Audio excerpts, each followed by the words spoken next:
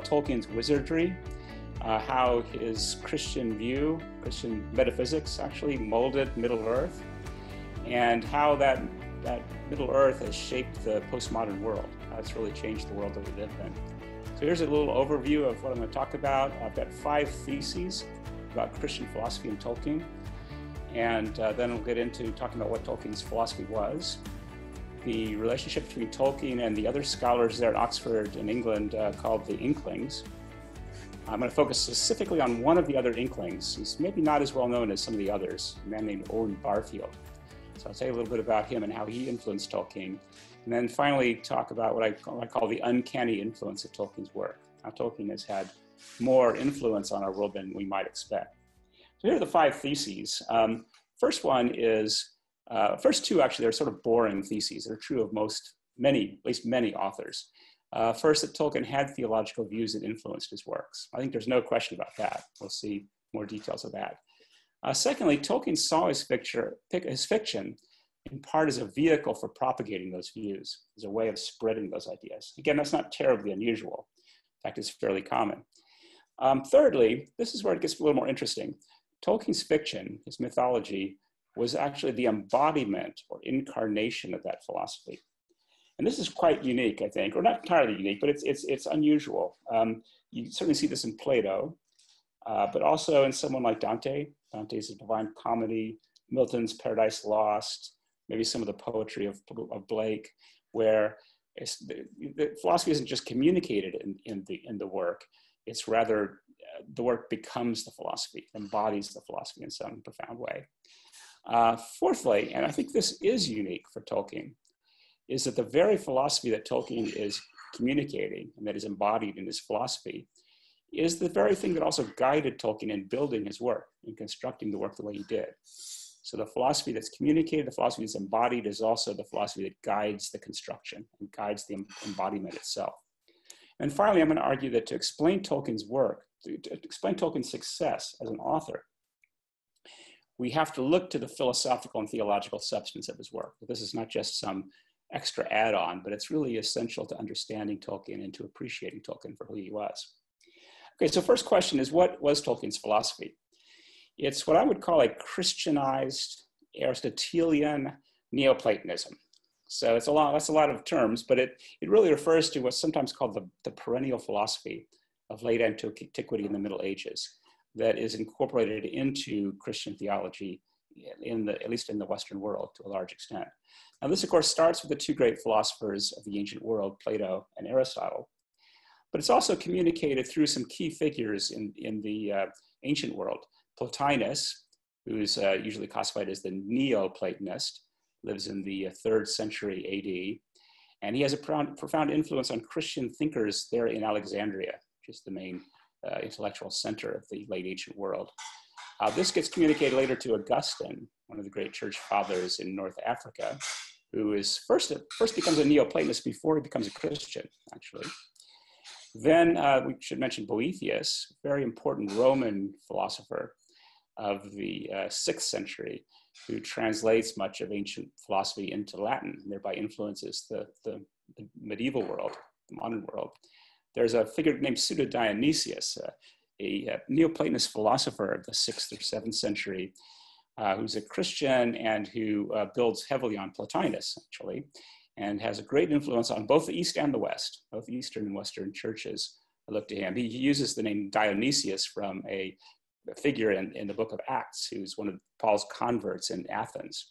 And then finally, Thomas Aquinas, the doctor of the church in the Middle Ages, 13th century, who draws on all of this to develop what we call now the perennial philosophy, or sometimes it's called Thomism.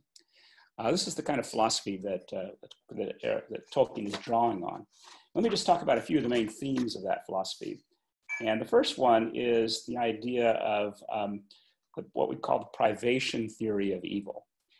That is that evil is a form of non-being or non-existence, while goodness consists in the fullness of being, the fullness of existing. Now, this means that absolute goodness is possible. That's in fact what God is. God is absolute, complete, perfect goodness. But absolute evil is impossible. To be absolutely evil thing would have to not exist at all. It would have to be completely devoid of being, and that's impossible. So evil is always parasitic on good for all of its energy and its efficacy. An evil person can exist only by being partly good. So evil is always a corruption or a twisting of the goodness. This is an idea that actually starts with Plotinus, this Greek philosopher, but very much is incorporated into Christian theology through Augustine and Boethius. And we see this in the Lord of the Rings. First of all, let's see in the character of the ring wraiths. These are ruined, twisted human beings. And the word wraith is sort of interesting here. The English word wraith is related etymologically to words like wrath, anger, writhe in pain, writhen or twisted, as in a wreath in modern English. So the ring wraiths are twisted, distorted versions of human beings. They're actually not only invisible, but also blind. They rely on their horses for their senses. They lack any kind of independent thought or will. And similarly, Sauron, although he's very powerful, is blind in many ways, intellectually blind. He's blind to the fellowship's true purpose. And that brings about his downfall. He lacks the wisdom to recognize that the fellowship might try to destroy the ring instead of simply use it. Another key Platonic theme is that evil is associated with disharmony and goodness with harmony. And you see this throughout the Lord of the Rings. The good are united for the most part in a fellowship, a friendship, a harmony of purpose. In contrast, the wicked are constantly divided into factions. They're working at cross purposes. Right? Sauron and Saruman are supposedly allied, but in fact, they're locked in mutually destructive competition. The orcs hate their own masters, and they're ruled only by fear, and that results in lots of inefficiencies. Evil is always parasitic on the good. As Frodo said to Sam, the shadow, that is Morgoth, can only mock, it cannot make real things of its own. The One Ring, which provides its bearers with invisibility, reminds us of the ring of Gyges, which Plato's characters discuss in the Republic. Remember, the ring gave Bilbo and Frodo and others the power to escape from the bonds of the social contract. They could do whatever they want and enrich themselves without suffering any kind of consequences. Yet, just as in Plato's vision of the just man, the hobbits are moved by love of justice for itself, and Frodo is willing to sacrifice all worldly goods for the greater good. Now, another crucial Platonic theme that we find repeated in Tolkien's work is that of the imitation of and participation in models or paradigms. There's this idea in Plato of the theory of the forms, that corresponding to all of the things we see in our world, the visible and tangible things, there are invisible and intangible forms that are the paradigms of which the things that we see are merely copies. Like the individual cats we see are copies of the form of the cat. The various things like the Constitution or the Nuremberg trials are all copies or imitations of the form of justice, and so on. And this idea is we find throughout really Tolkien's work. The file of Galadriel, for instance, remember that Galadriel uses, that contains a reflection of the Star of Erendil. And that star in Erendil is one of the Silmarils, which in turn is a reflection or emanation of the light of the two trees of Valinor, which I've depicted here. The two trees, similarly, the sacred tree of Gondor is a copy or a child of the sacred tree of Tal Eressëa in the Undying Line, which also is copied from the two trees.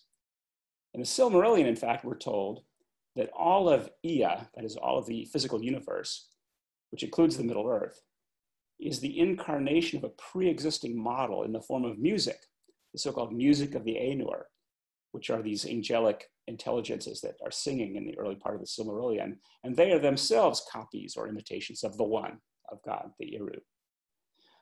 Finally, Christians, Platonists believe, there we go, there's the Star of Erendil and the Tree of Gondor. Finally, Christian Platonists believe that the world is governed by a pervasive divine providence that shapes our ends, as Hamlet puts it, Shakespeare's Hamlet puts it. Now, there are many examples of such providence in Tolkien's fiction. You may remember Gandalf's conversation with Frodo. Quote, behind the discovery of the ring, there was something else at work, beyond any design of the ring maker, that is Sauron.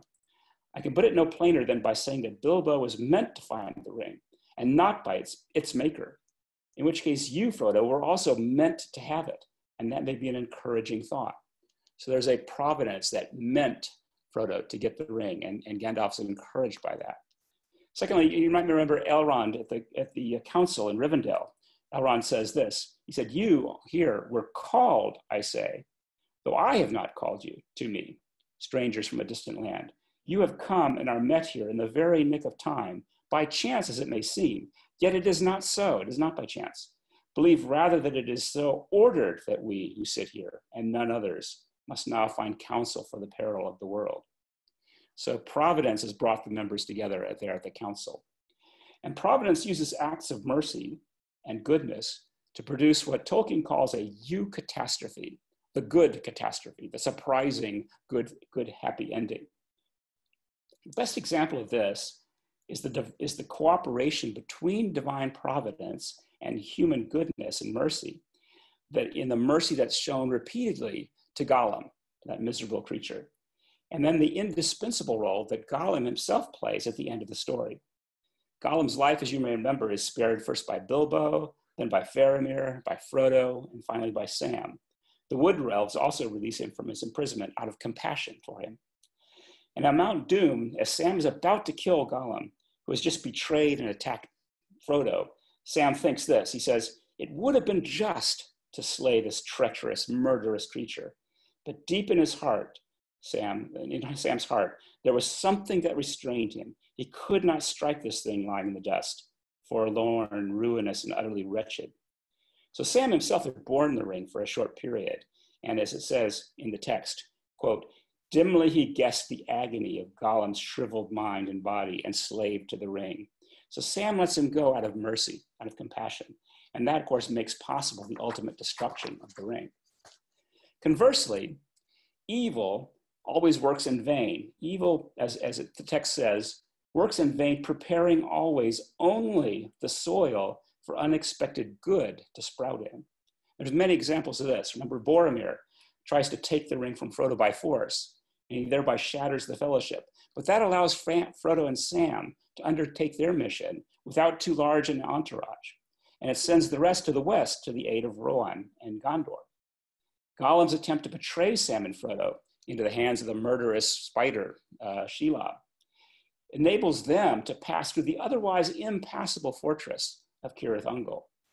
And Sauron's southern allies unwittingly provide the very ships that Aragorn and the others use to bring the needed aid to the city of Gondor.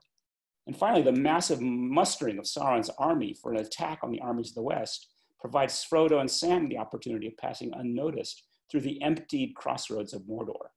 And Gollum's, of course, unconquerable lust for the ring leads him to bite off Frodo's ring finger, and that leads ultimately to the destruction of the ring.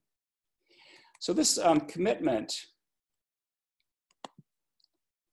to a Christianized Neoplatonism was common to Tolkien's inner circle of friends in Oxford, the group that they called themselves the Inklings. They were all writers, of course. The most famous of these Inklings was C.S. Lewis, the scholar of English literature, philosopher, apologist for Christianity, author of science fiction and children's fantasy literature. There's also Charles Williams, the charismatic poet and novelist. Austin Farrer, a very important theologian.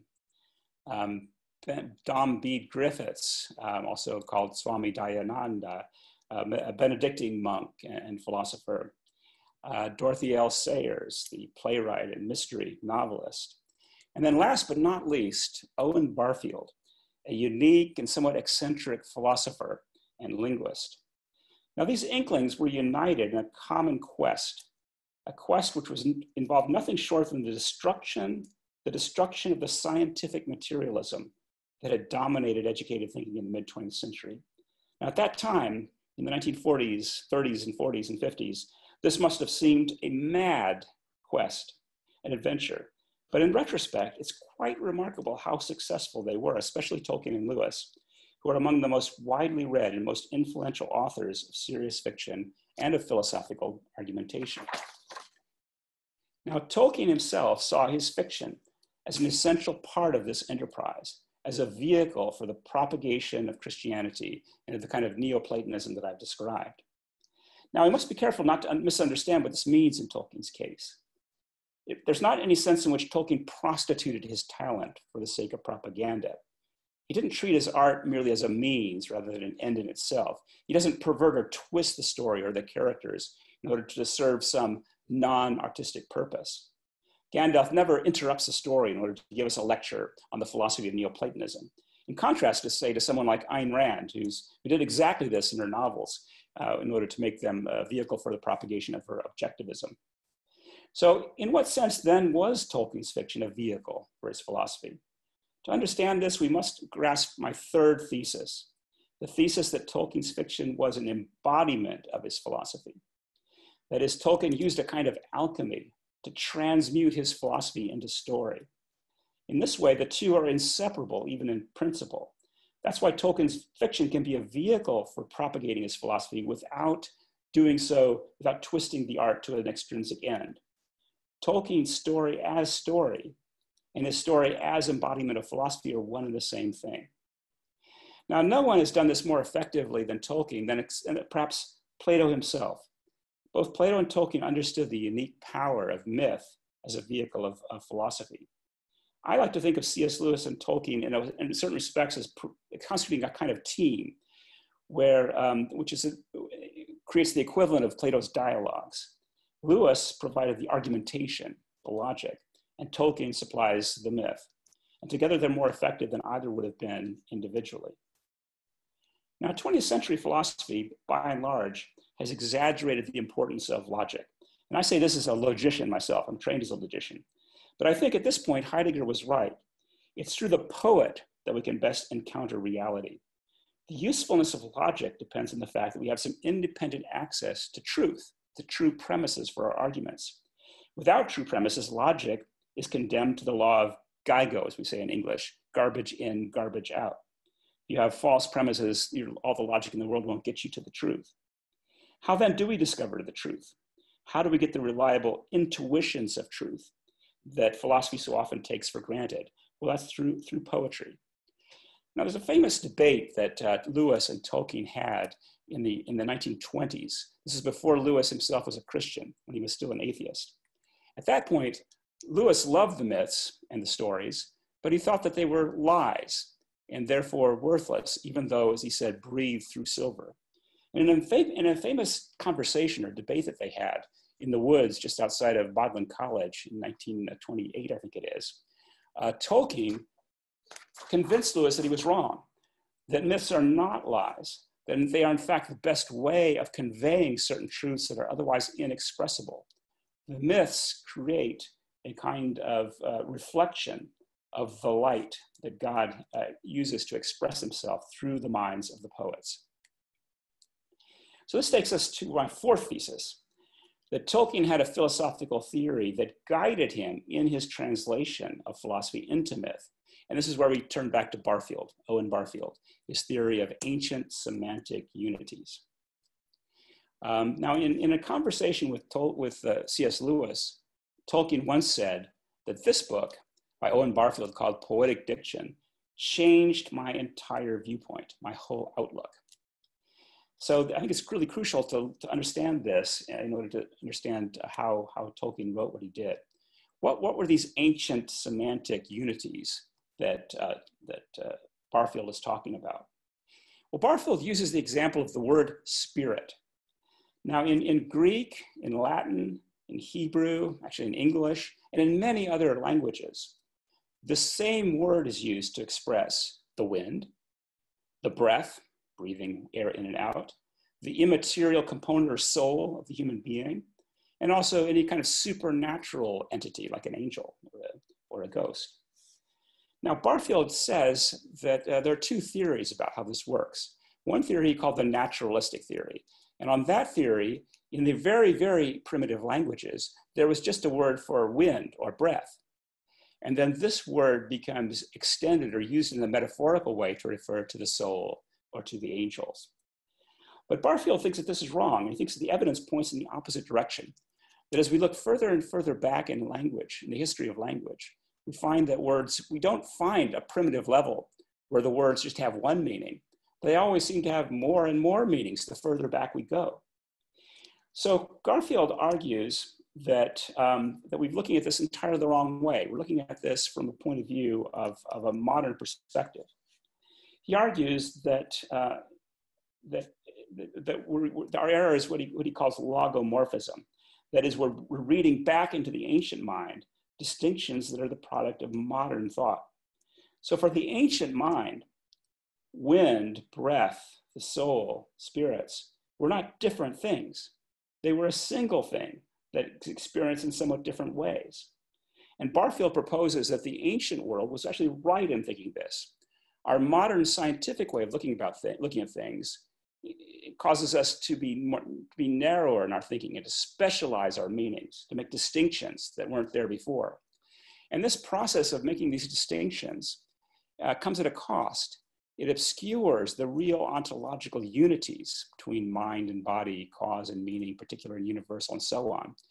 The scientific discourse divides, treating these things as mere metaphors. And so for Barfield, what we need is poetry in order to recapture these ancient unities. Now, Barfield distinguishes between what he calls myth and allegory. And this is a very important distinction for Tolkien as well. It also corresponds to a distinction between two kinds of figures of speech, which we could call true metaphors and false metaphors. In a true metaphor, the figure of speech does not say two separate things, one literally false and the other one sort of figuratively true.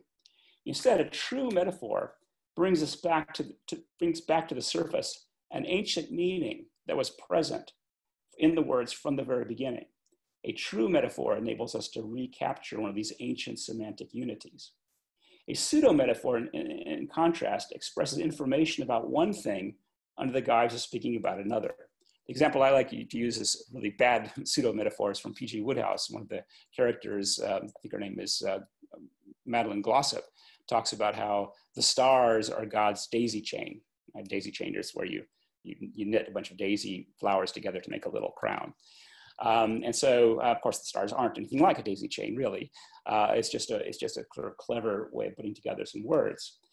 But true metaphors that Barfield talks about don't do that. They actually reveal something to us that's important.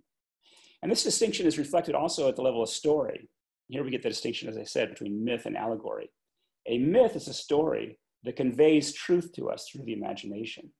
A myth heightens our awareness of the real world by reawakening within us this more primitive, unsophisticated mode of thinking. Barfield said that myths are constituted by a unity of things, or a unity of what he calls percepts, that is, of seeing things a certain way.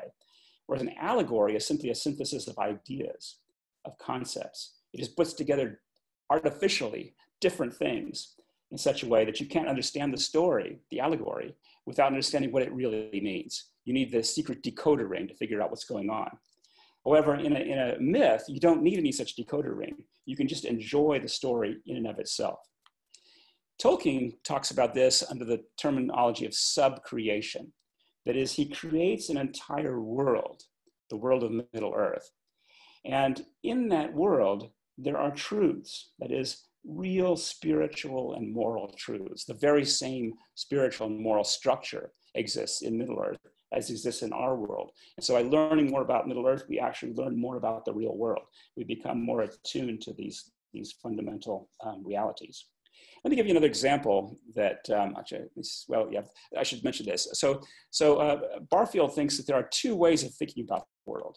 The prosaic world, the world we express in prose, the world of science, which is very pragmatic, utilitarian, tries to gain control over things, makes a sharp distinction between me and the world, subject and object.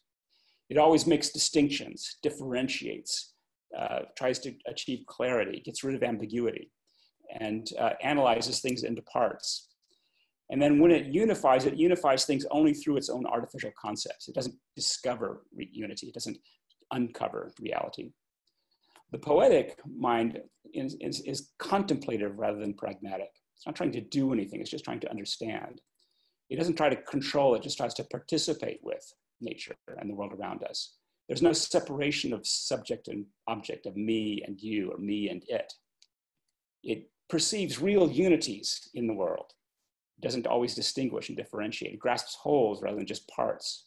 And it perceives unities through acts of the imagination. Now, another great example of this ancient semantic unity is the word light. So Barfield argues that light expresses a single reality that's both physical and intellectual and spiritual. Right? So when we talk about spiritual enlightenment, according to Barfield, that's a true metaphor. There's something really in common there between physical light, electromagnetic radiation, and the kind of enlightenment that you get spiritually. This idea of light and darkness is one of the key themes in The Lord of the Rings. We see, for example, on the side of light, light, reason, truth, goodness are all connected. The starlight that's enkindled by Elbereth at the very beginning inspires the elves. The light of the two trees that's created that is embodied in the Silmarils, in Arundel's star, in Galadriel's phial. Gandalf the White, right, is an earthly manifestation of the sun, right, and so on. On the other hand, darkness is associated with evil and with non-being, right? We have Morgoth in the Silmarillion, the dark enemy, Sauron, the dark lord, Mordor, the dark land where the shadows lie, the dark fire of the Balrog, the intolerance of the orcs for sunlight. So rather than creating a large number of clever metaphors designed to elicit our admiration for his creativity, Tolkien weaves a tale in which a small number of true metaphors are endlessly repeated. Light, light, light, darkness, darkness, darkness. And Tolkien actually believed that words themselves are literally a form of light. The word fantasy is derived in Indo-European from the root word ba, which means to shine. So fantasy is a vehicle of light. Something shines in fantasy.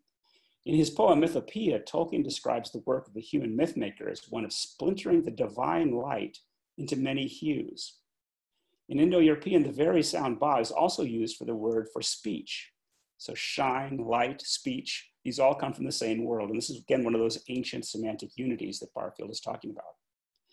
Another really important thing about Tolkien's work is that he is literally trying to reconstruct for us the prehistoric myths of, in his case, the Anglo-Saxons, the ancestors of the English. The Oxford linguist named Thomas Shippey, who took over Tolkien's chair in Oxford, pointed out that just as historical linguists posit or hypothesize words that are no longer been recorded in lost languages like Indo-European, and they call these words asterisk words. They put little asterisks by them to show that we don't have any records of this word, but we believe that they once existed. So Tolkien reconstructs what Shippey calls asterisk objects, characters, landscapes, races, and stories, which we have little hints and bits and pieces of in the records, but that Tolkien reconstructs for us.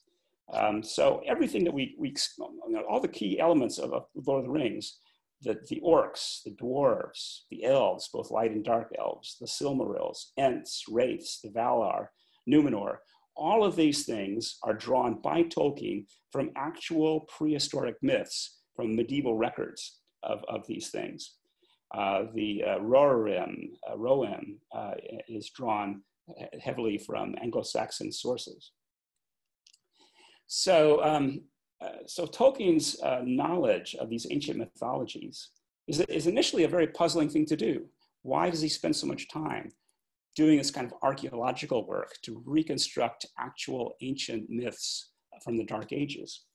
And the reason, of course, is that following Barfield, he wants to recreate within us, as we read the works, the very sort of consciousness of the world that ancient people experienced. And he can only do this by reconstructing the actual myths and by using the actual words as much as he can from the languages, from these ancient languages. So of course, as I said, light and darkness plays a crucial role. Another crucial element here I know I'm running slow on time, but I'll wrap this up soon, are the role that elves play. So as Tolkien explains in On Fairy Stories, elvish enchantment is the archetype to which all fantasy aspires. So when the hobbits experience enchantment, and they experience a kind of elevation of their consciousness in Rivendell and Lothlorien, we are transported with them. We experience a similar kind of elevation of our consciousness. By reading about the elvish enchantment, we are ourselves enchanted in much the same way. That's the thing that Tolkien is pulling off. It's, I think, again, quite unique. You might recall that when Sam and Frodo are in Rivendell, they can't even remember how long they were there. They literally lose their sense of time. Sam thinks only 3 nights passed, when in fact it was a whole month. Sam describes his experience in Lothlorien later as one of living in a song. And when they leave Lothlorien, they struggle to remember exactly what happened there, which echoes another theme from Barfield, the challenge of bringing the insights we acquire through this primitive mode of consciousness to our everyday life. So poetry is more philosophical than history, Aristotle once said. And what he meant by this is that poetry enables us to connect to these philosophical realities in a way that mere history can't, by engaging us with these true metaphors, with these myths that connect us to the real world. Okay, that brings me to my final thesis, which is that in order to understand the influence that Tolkien has had, we have to understand this philosophical and theological project that he's engaged in. The reason that Tolkien's work is so attractive to us is that he is embedding us in this new world of this ancient mode of consciousness. And through doing that, he really transforms our way of thinking and liberates us from some of the prejudices of the modern world, the prejudices that modern science and cosmopolitanism and sophistication help to create. So reading Tolkien by itself won't necessarily make you into a Christian or a Neoplatonist, but it does prepare the soil of the mind for the implanting of such ideas. Those who read and reread and love Tolkien will find the philosophical and theological works of C.S. Lewis and Farrar and others more plausible, but also the gospel, I believe, more plausible, more believable than they otherwise would. Now, there's another important facet of this, I think, that often is underestimated.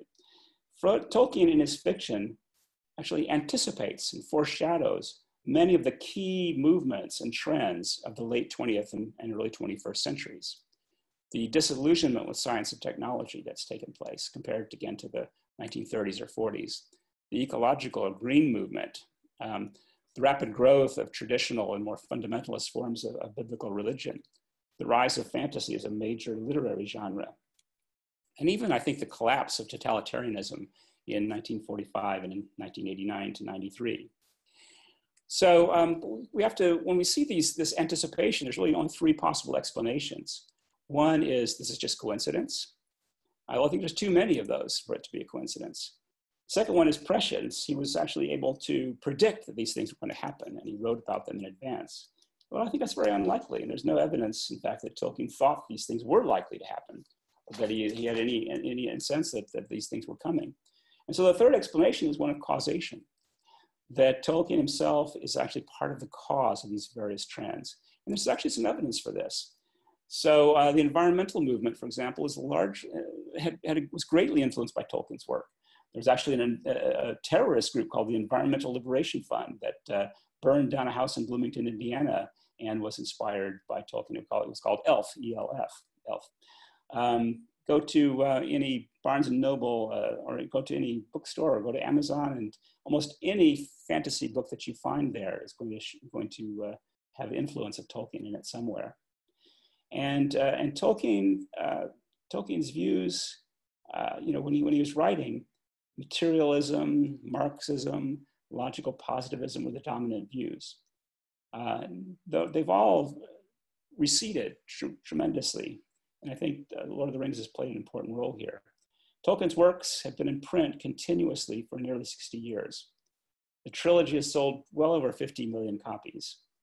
And Christopher Tolkien's son Christopher, who just died recently, produced a tremendous amount of work that also has been read. On this last point, Tolkien's works were banned in the Soviet Union and Eastern Europe before the fall of communism, but typewritten copies, samizdat, circulated widely throughout that world. And of course, finally, we have Peter Jackson's films. And one of the things I find very remarkable about them is their faithfulness to Tolkien's vision. And this too requires an explanation, because Jackson was not a Christian. I don't think he showed any sort of interest in Tolkien's philosophy or theology, but he is, at least to some extent, enchanted by Tolkien. And he's come under the spell of Tolkien, and that's why the films are as close as they are now, close to the works as in fact they turned out to be. All right, great. So I will go ahead and close it up at that point and turn to my other slide. So we've got some time, hopefully, for questions and discussion. Great. Thank you, Dr. Koons. Really interesting. I have many questions. I will start with one. So everybody if you have a question, just send the question to me, and I will answer to as many as possible. So the first one is, are there any similarities between Tolkien and Lovecraft in a cosmological / God perspective? Yeah, that's actually a really interesting question. So in some respects, of course, Lovecraft is sort of the diametric opposite of Tolkien. And at least at first glance, Lovecraft's world is a world in which there are certainly many superhuman, we might even call them spiritual forces out there, but they're mostly hostile to us and indifferent to us, and have no orientation towards the good. I should say they're neutral, or if they have some conception of good at all, it's completely alien from our own. But like Tolkien, we don't get a lot of lectures about that from Lovecraft. His viewpoint is incorporated into the story themselves, right? So I think methodologically they're quite similar. I read a couple of Lovecraft stories. It's some of in that Dream series, and I'm trying to remember the name of the character. He may be someone who's listening will remember the name, but it's a character who experiences reality by traveling across the cosmos in dreams.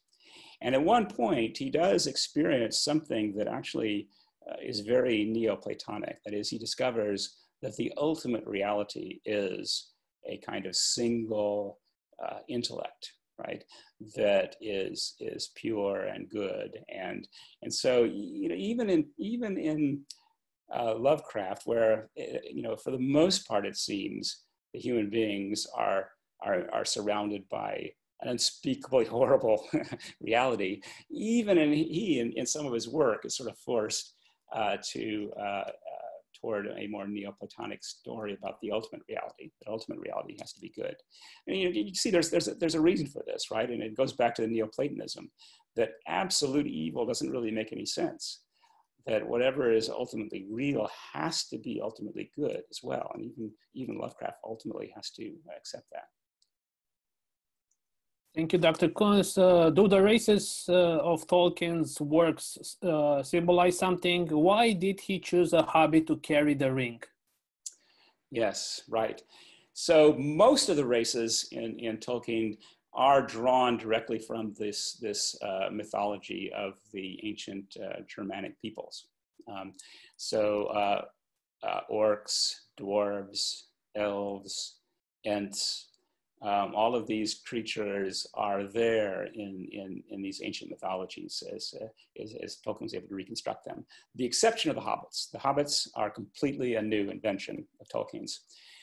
They show up in this book, The Hobbit, that he wrote for his children. And so the hobbits are an interesting case. They really play two roles. On the one hand, and this is very clear in The Hobbit, actually, they are something like modern people who have been dropped in the middle of Middle Earth. They're a little bit like you and me. That is, they don't really care about great adventures, right? They don't have any grand view of the world. They're just interested, they're very practical people, right? You see this in The Hobbit and also in the beginning of The Lord of the Rings. They're very skeptical about dragons and wizards. I mean, what are these things, right? So they're sort of like us. And they provide then an important kind of bridge for us as we read the books, because we can identify more immediately with that part of the hobbits. And so it helps us to make the transition into Middle Earth. If you've ever tried to read the Silmarillion, Silmarillion has no hobbits at all, right? And you immediately miss them because everything is so strange and everything is so exalted. You know, you have these great heroes or these really horrible villains, and it's a little bit hard to relate to any of them. And the hobbits provide us with that kind of bridge. So that's one very important role they play. But as I think as Tolkien wrote the works, and as the ideas develop, hobbits take on another role. And that is that hobbits are the sort of salt of the earth. That is, they are the humble, unpresuming, faithful Christians, right? They're sort of, I mean, they're not all of them perfectly Christian by any means, but there's something Christian about the whole ethos of hobbits, right? Precisely in their humility, precisely in the sense that they don't think of themselves as great. They think of themselves as little and insignificant. And of course, they end up playing this crucial role in The Lord of the Rings. They end up sort of saving the world, right? And of course, what that is communicating is this very Christian idea that God works through the weak, right? The sort of thing that Jesus and Paul both talk about quite a bit, that God chooses the humble, he chooses the weak, he chooses those that have no respect in the world, simply in order that he may then show his strength and his glory through them. And you definitely see that in The Lord of the Rings. So that's a great question. But yeah, for the most part, it comes from the ancient world, and the various races play different sort of roles. I mean, the elves are very interesting because the elves don't die naturally. They can be killed, but in the absence of being killed, they go on forever. And it is not actually clear in The Lord of the Rings, but in Silmarillion, it's pretty clear that if you do kill an elf, the elf is reincarnated in this world. So elves don't experience death the same way that human beings do. The elves are sort of tied to this world inextricably, whereas human beings aren't. And that's a big theme in the Silmarillion, and it's something of a theme in The Lord of the Rings, although it's a bit more subtle. Speaking about Silmarillion, I have a question for you. Are there any similarities between Ovid's Metamorphoses and Silmarillion? Did Tolkien got inspired by Ovid's work? Yeah, I don't know Ovid's work very well myself. I'm inclined to think no. So of course Tolkien, well, I mean, yes and no, right? I mean, obviously Tolkien had a classical education in England. And so already in what we would call high school and secondary school, he was reading Greek and Latin, of course. So he knew of its work in Latin in the original text.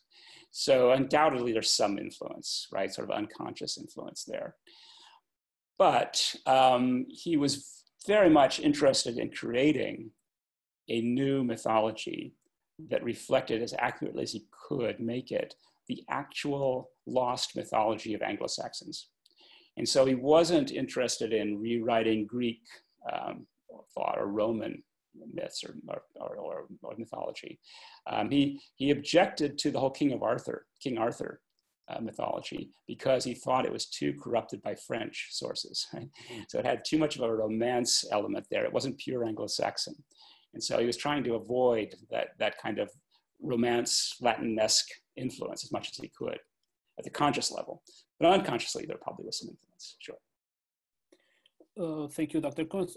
You talked during the speech, you mentioned the light and darkness. And is there a difference between his view on light and darkness and the modern writers? Like, is the same way, or what are the difference between how Tolkien view evil and let's take for example the Game of Thrones? Is there a difference between the evil and the good in this case? Can you Yeah, share more on that? I think so. I mean, I'm not an expert on Game of Thrones. I've read some of it, watched a little bit of the movies, but my sense is that that Game of Thrones reflects a much more, I would say, materialistic or naturalistic picture of evil, namely that evil is a kind of there's no deep difference between good and evil ultimately in the world of Game of Thrones. I mean, obviously you like the good people and you don't like the bad people, but you know that it's not a kind of metaphysical difference, right? Whereas for Tolkien it is, right? For Tolkien, those who are good, those who are in the light, are more real, right?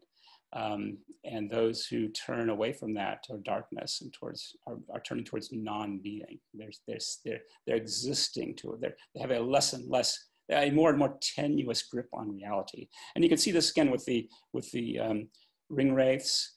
Also, if you recall, Bilbo talks about how he feels like he's getting thinner and sort of stretched the longer he uses the ring.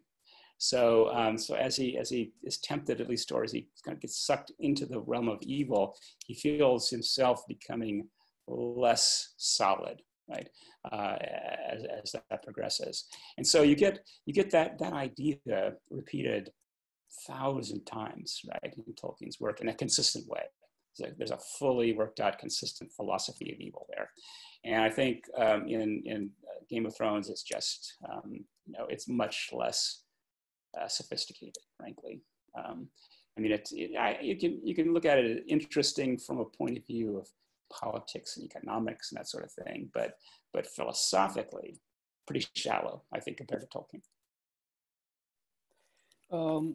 Speaking about evil, and a theme in Christianity, it's the after dying is the theme of heaven and hell.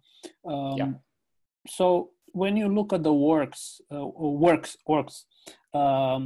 is there kind of do you think, I know he didn't have an agenda, but can we say that it's kind of the same thing that people might experience? Do you think this was his view on hell, for example?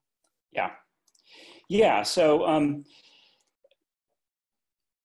Tolkien is trying to do something very different, let's say, from what C.S. Lewis does in the Narnia Chronicles, let's say, where in the Narnia Chronicles you get, especially if you read the whole thing, right, you get pretty much the whole of Christian theology. I mean, Aslan is Christ, you get the last judgment, you get eternal life in the last battle, and so on. Tolkien is trying not to do that, right? I think he thought that the gospel, the actual gospel of the Bible, right, is the true myth, capital T, capital M, right? It's the ultimate myth, which encapsulates all truth. And so it would be almost impious for a Christian. He didn't like the Narnia Chronicles because he thought it was sort of impious for a Christian to try to rewrite the gospel in a new form, in a fictional form. And so he wasn't trying to do that at all. He was trying to create a pre-Christian world. The closer analogy would be to the world of the Old Testament, the Hebrew Bible, right? A world in which there's no Christ yet. There's not even a very clear statement of eternal life or a final judgment or anything like that. They're just hints of that, perhaps, but nothing very definite. But in which the gospel story would be plausible, right? So that if you lived in Middle Earth, you sort of incorporate this Middle Earth way of thinking about things, and then you hear the gospel, you're going to think, oh yeah, right? That's not surprising in a way, because I've already experienced in Middle Earth what Tolkien called the eucatastrophe, EU catastrophe. That is the surprising happy ending, right? Which you wouldn't have expected otherwise, right? And of course, heaven is the ultimate eucatastrophe. The gospel, the resurrection, Easter Sunday, right? That's a eucatastrophe. That's the ultimate eucatastrophe, to which all the happy endings in The Lord of the Rings and in The Hobbit and so on are anticipating, are pointing to in various ways. And hell, likewise. I mean, we don't have hell in Lord of the Rings, but you have Mordor, right? You have Morgoth. You have an anticipation of what hell might be like to some extent, right?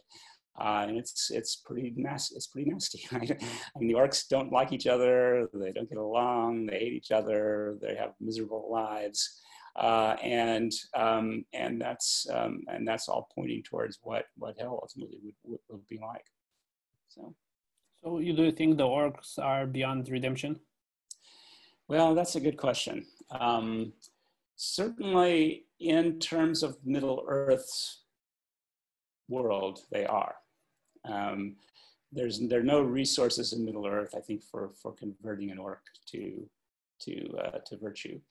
Now, whether, again, if you bring the gospel into the picture now, right? So now Christ comes and the church is there, and then you have the gospel. Could that happen? Sure, I think. I mean, Tolkien couldn't say no, I think. But in the terms of the story that he's writing, they're beyond redemption. Yes, beyond any sort of natural redemption. Let's put it that way. Great. One more question on this topic, and then I have from all areas. So you said about the Lord of the Rings is like more like the New Testament, Old Testament world, and interesting. Maybe also in the Old Testament, but also in the Lord of the Rings, we find prophecies. Yes. So can you share more about that? What's because well, there's been a lot of talk about this, right? About whether are there any Christ figures in the Lord of the Rings? And in a certain sense, yes, there are lots in a way. So Frodo and Sam too, perhaps, are a kind of figure of Christ's passion. When Frodo climbs up Mount Doom and ultimately loses his finger and so on, that is sort of Frodo suffering for the rest of the world and sort of paying for their sins so that they can be delivered from Sauron. And Frodo's never in this life made whole. In fact, it's sad, actually. I mean, it's not as though Frodo gets to go back to the Shire and everything's fine, he's happy. He's not ever happy again. He's sort of deeply wounded by the experience. And so, again, in the afterlife, we hope that, of course, Frodo will be redeemed and be totally happy. But in this life, he's suffered for others. Then you've got Gandalf, who's clearly Christ-like in many ways, especially when he experiences a kind of quasi-resurrection. He goes from being Gandalf the Grey to Gandalf the White after his great battle with Balrog, where he descends into hell, right? And then is raised up again as Gandalf the White. I mean, he's not literally Christ. He's not like Aslan in the Narnia Chronicles. And, it's not literally a resurrection even, but it's certainly a foreshadowing and a kind of pointing towards Christ. And then Aragorn, the man who wasn't a king, who grows up in these very humble, beginnings. He's just a ranger out there in the wilderness, and yet in the end, he's crowned and he becomes the king. Very similar to Jesus born in Bethlehem and all of that. So there are parallels there for sure, and kind of anticipations in much the way that you might think of King David as a kind of Christ figure, or Moses as a kind of Christ figure, and so Joshua as a Christ figure of sorts, and so on. Some things of that sort, as opposed to. I mean, there are no concrete prophecies in Lord of the Rings. I don't think there's anywhere where he actually says, someday there will be a savior. It doesn't say that. I mean, I think it says that the true king will return to Gondor. It's a prophecy regarding that the true. Yes. Or it was that they said that they will know that the true king will come to Gondor and reclaim the throne, kind of. Right, exactly. Yeah, no, there are definitely prophecies in Lord of the Rings about the return of Aragorn. That's definitely prophesied. You're right. There's a dialogue that it's not actually in the Silmarillion. I don't think it was ever published except by Christopher Tolkien later, where there's a dialogue between an elf and a woman, human woman. And I'm trying to remember the name of the dialogue now. It's slipping my mind. But in that dialogue, they actually talk about whether there might be something like a savior that would come, and for human beings in particular, and maybe for elves as well. But because human beings, we die, right? That's the crucial thing, and for Tolkien, he wants to leave that in the Lord of the Rings. It's very much a mystery. How is it? What does that mean? Where do we go after we die, right? There are not really answers about that, except in this one little dialogue where they think, well, maybe there's some kind of future that, that we'll enjoy, and maybe the savior will come and become human even, and so on. But that's the only case where he kind of does that, where he produces a dialogue where they come close to discussing something like Christian theology. What do you think about the underlying motive of finality that's present not only in regard to the mortality of man, but is also evoked multiple times in direct correlation to the journey itself, whether be it the story / myth or life itself? Yeah. So I mean, another thing that of course you do have in the stories is this talk about the undying lands. The Tal Erasea. This is island which used to be on the earth and is now in some other kind of realm that can only be reached by kind of magic, right? And so at the very end of the Lord of the Rings, Frodo and Gandalf leave on a ship that will take them to that undying lands. And in fact, I think, is this in Lord of the Rings or is this in some of the other later materials where it turns out that Sam too will join them and go to those undying lands? So that's sort of an anticipation of heaven, but it's not really, because the undying lands are not literally heaven. They're a place where the elves live because they don't die, right? So it's a kind of, they'll have, presumably Frodo and Sam will have something like an elvish life there in these undying lands, but eventually that will end, right? Because the world will end, and then they will die like any other human being will die, and so there is there is this kind of arc of the story that leads very naturally to the end, which is Frodo sails to the undying land. The end. Right? It's a natural sort of culmination, but it's only an anticipation or a foreshadowing of the true end. It's not the ultimate end. And I think there's hints of that in Tolkien.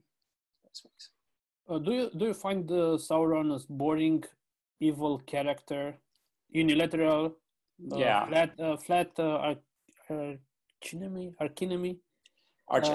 Yes. Archenemy. Yeah. Is Sauron modeled after Lucifer? So 2 questions, 3 actually. Oh, sure, definitely he is. And it's an interesting problem. So I think any Christian author faces this problem, that in many cases, evil seems more interesting than good, right? So it's actually very hard to write one of these stories and not have the evil characters turn out to be really interesting, the good ones kind of boring. And you see this, for example, I think a good example of this is Paradise Lost by Milton, John Milton. You've read this, but it's a great English poem about the gospel, basically, about the whole of Christian theology. And by far the most interesting character is Satan in the book, right? He's this kind of romantic hero. I mean, he's bad, but he's interesting. Now, in contrast to that, if you look at Dante, you read the Inferno, for example, when you finally get down to the pit of hell and you find the devil, he's just this slobbering, stupid, brutish creature, chewing on Judas Iscariot and so on, right? He's not interesting. He's pretty disgusting, right? And I think Tolkien thought Dante is right and Milton was wrong, right? You don't want to make the bad characters more interesting, right? There's something wrong with you if you do that. You haven't grasped the reality properly. And so Sauron is supposed to be, not very interesting because there's not much there, really. Just a kind of naked will for power, right? And he's not particularly bright, really. He's just ruthless and grinding and all of that, right? Now, Saruman is more complex, obviously, right? But there too, I think Saruman becomes less interesting as time passes. He's more interesting at the beginning than he is at the end. And that Tolkien wants that, because the more Saruman sinks into evil, the less there is of him, and therefore the less to be interested in. So it's a feature, not a bug, I guess, right? To put it as computer scientists put it. That is, it's very deliberate on Tolkien's part. The Sauron is not an extremely interesting character, right? He's not like a Lex Luthor from Superman comics or something like that. He's supposed to be threatening, horrible, but not very interesting. Dr. Koons, when we look at the ring in itself and his power, is there a parallel between the ring and his power and, I don't know, sin or something else we see? How do you look? Parallel between it and what? The parallel between the ring and his power and sin, is that correct? Sin. Yeah. Or what would be a good parallel, the power of evil and the degradation it's doing to the carriers? Or good. So that's a good question. I think I wouldn't say that the ring represents sin exactly. It rather represents what happens when sin is unpunished and unpunishable. So it represents this sort of allowing sin to run rampant, right? Because that's just the key thing. If you have the ring, you can become invisible. And, you see this with Gollum. I mean, he can just steal and do whatever he wants, and he doesn't have to suffer any consequences. So he's able to give full, as long as he has the ring, he can just do whatever he wants, right? And so it's, I guess you could put it this way, it's sort of a sin magnifier, right? If you have any sin to begin with, the ring will magnify that sin because it will give you the freedom, the license to exercise that sin without limits, without any kind of consequences, right? And so it represents that. It also, I think, represents power over others, right? Naked, unrestrained power over others. And that is addictive, right? Because we're sinful. And so again, the more you use the ring, the more you have to use it, the more irresistible it becomes. It's addictive, literally addictive. It's like heroin or some other drug. And here I think it's, of course, very true, right? I mean, I think history shows that the more power someone has, political power, could be social power, economic power, power within a literary circle, doesn't matter what, the more power you have, the more you want and the more you have to exercise that power. And that is, you guys say, that results in a kind of magnification of sin. Oh, I just want to, just a couple of more questions and then we will close the meeting. Do you have anyone today, anyone like Tolkien, a poet, to teach us about reality in that sense? Yeah, I'm probably a bad person to ask. I would think we probably won't have another person like Tolkien for 1,000 years, right? I mean, I think he's right up there with Homer, Virgil, Dante. I mean, he's one for the ages. So that's setting the bar awfully high. It's difficult, I have to say. But go ahead. If we lower the bar. Yeah, it's hard for me. I mean, I find it really hard for me to read other authors in fantasy now, because I keep comparing them to Tolkien, thinking this is just not as good as Tolkien, right? So I know I need to get past that, because that makes things really hard for anyone to build on his work. Well, I mean, I personally like Lewis's work more than Tolkien did, especially the three science fiction books, the Perelandra series, like that quite a bit. But let's see, more recent authors.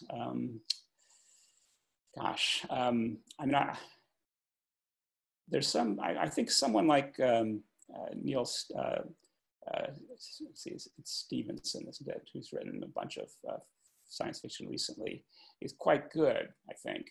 I mean, it doesn't have the same theological perspective that Tolkien does, but at a technical level and as an imaginative author, he's quite good. He wrote the book called the Diamond Age by Stevenson. I like quite a bit.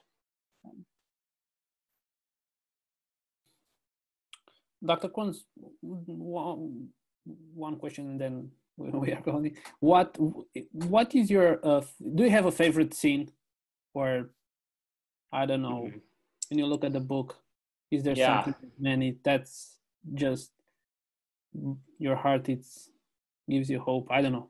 What's your favorite scene? Okay. Wow. Okay. Let me see. I think that the scene that I think about the most is when Sam and Frodo are in Lothlorien and they're looking in the mirror of Galadriel. And I just find that fascinating because it, from a philosophical point of view, it raises all kinds of interesting questions about I don't know, past and future, prophecy, time travel, all those kinds of puzzles come into play there. And at the same time, it hits a lot of the major themes of the book appear there as well. When Galadriel is tempted, to become the dark queen of the world, right? And then turns it down. That's a crucial point in the whole story. Great, thank you, Dr. Koons. Thank you for everything you shared. It was an honor to have you tonight with us, and we will want to have you on again as a speaker. If you have just one more thought before we leave, the floor is yours.